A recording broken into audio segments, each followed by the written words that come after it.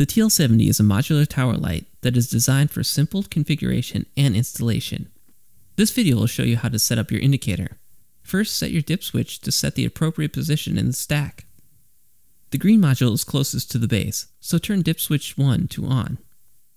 The yellow module is second one from the base, so turn dip switch 2 on.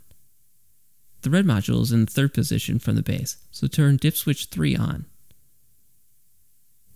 Now identify the visual alignment markings on the segment. Push the segments together and twist to lock.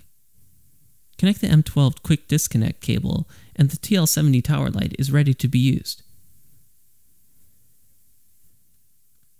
Adding an Audible module or configuring lights to flash in the field is quick and simple.